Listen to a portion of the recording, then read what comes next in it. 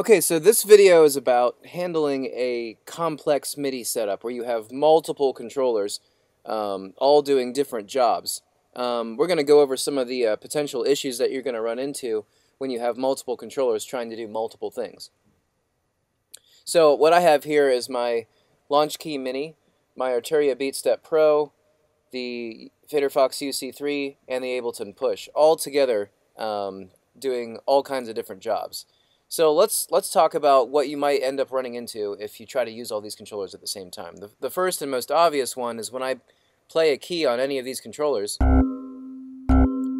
I've got multiple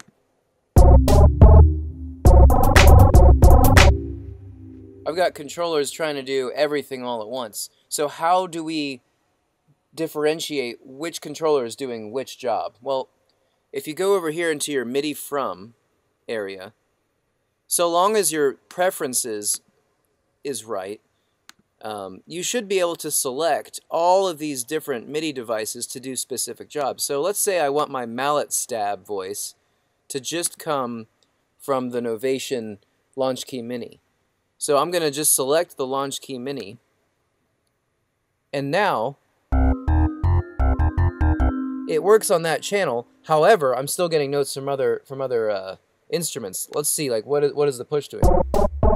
We've noticed now that because I've selected the Launch Key Mini inside of the mallet stab track, this first track here, the push, as well as the Arturia, can't play the mallet stab, but they're still playing all kinds of other voices. So what I'm going to do is assign each one of these to a different area, a different controller, and we'll go from there. Okay, so street bells, I want that to come from just the Arturia BeatStep Pro. So I'm going to choose the BeatStep Pro for this track. What we're running into here is that the BeatStep Pro is trying to play both of these voices, even if I select a different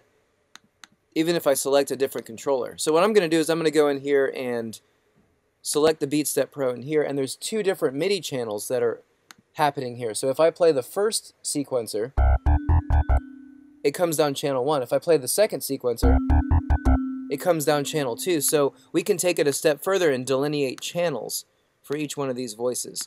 So now I've got the bass is coming out of sequencer 2.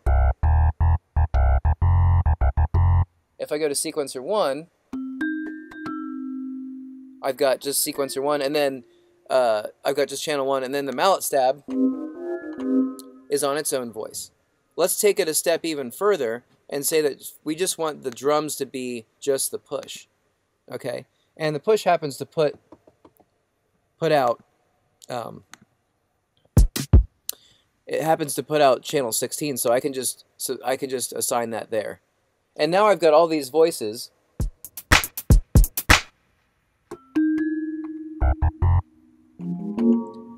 going down their different channels. Okay, so I've also got my my UC3, and I've got that mapped to some of these macros over here, so I can add like reverb and stuff. And the reason I put that there is it's not gonna have trouble communicating with all these other controllers. It's just there so that I have extra effects. So let's say I'm playing I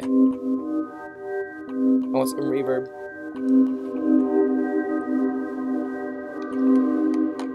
That's what my UC3 can do.